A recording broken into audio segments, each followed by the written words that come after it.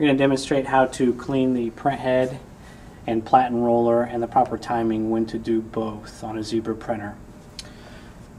When you've ran through one full roll of ribbon, that's when you're going to go ahead and clean the print head. And in order to clean the print head, you're going to open the print head.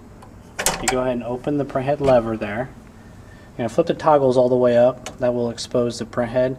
The parts that we're wanting to focus on cleaning on the print head are the elements, which is where the casing of the print head ends and the ribbon tension plate begins right here. That's your elements. Those are what you want to clean. And we want to use 91% isopropyl alcohol or above. That way it dries quickly.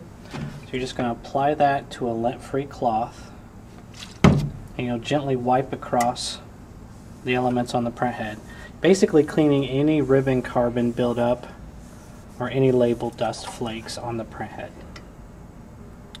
Now for every 2 rolls of ribbon, you're going to clean the Platen roller. And you're going to do the same thing with a lint-free cloth and the isopropyl alcohol.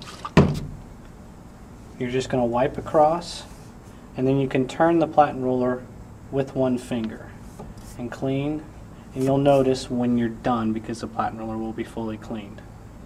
And that's cleaning a print head and Platen roller on a zebra printer.